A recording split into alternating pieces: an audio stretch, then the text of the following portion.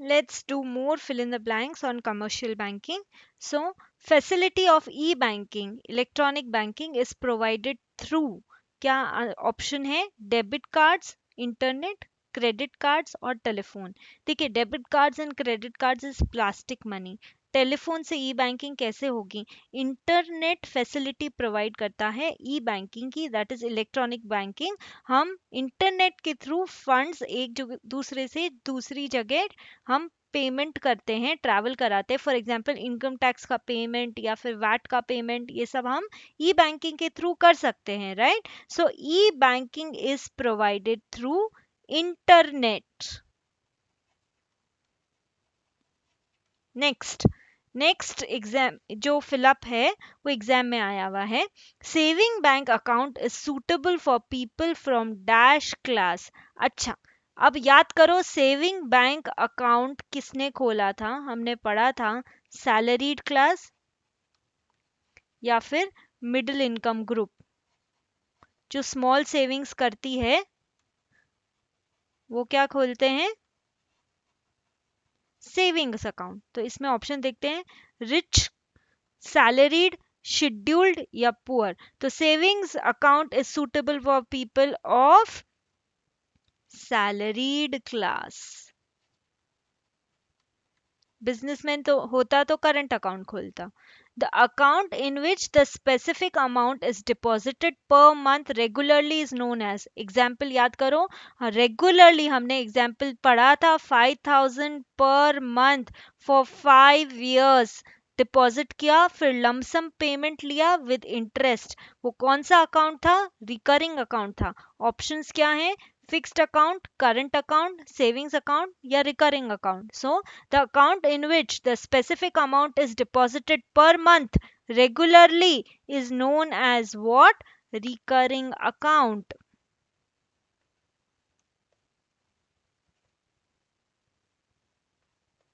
Okay. Next, seventh, the account in which certain amount of money is deposited every month regularly for a fixed duration is dash. Fixed duration के लिए कोई amount regularly डाला जाए तो वो वापस से क्या है? Recurring account.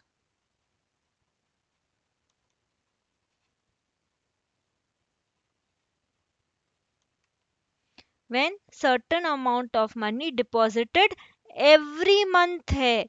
Regularly for fix duration करके कंफ्यूज मत होना कि फिक्स डिपॉजिट है.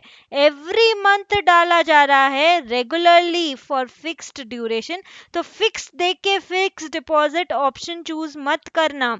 Every month regularly for fix duration, हमारे एग्जाम्पल में था 5 years. So it is nothing but it is recurring account. Don't get confused by the word fixed और fixed deposit choose करके मत आना. Okay. Now eighth point again आपके board exams में आया हुआ है. Amount withdrawn above actual balance is called. अब आप ये बताएंगे, मैंने एग्जाम्पल दिया था कि मेरे पास 10,000 रुपीज ही है अकाउंट में और मैं मुझे चाहिए 20,000. सो मैंने बैंक से over and above 10,000, that is 10,000 plus 10,000 मैंने विदड्रॉ किया over of what I have, तो उसको क्या बोलेंगे? Amount withdrawn above actual balance is called nothing but overdraft. So it is overdraft. Okay. Dash is primary function of commercial bank. Commercial bank का primary function क्या है? So credit creation, ये अभी तक हमको याद हो जाना चाहिए कि कमर्शियल बैंक क्रेडिट क्रिएट करता है क्योंकि डिपॉजिट लेता है और लोन देता है. तो credit creation, this is very important. Credit creation is primary function of commercial bank. Next, use of check is a sign of dash money market. Check use हो रहा है तो obviously developed ही होगा. So developed, developing या underdeveloped. Use of check is a sign of developed money market.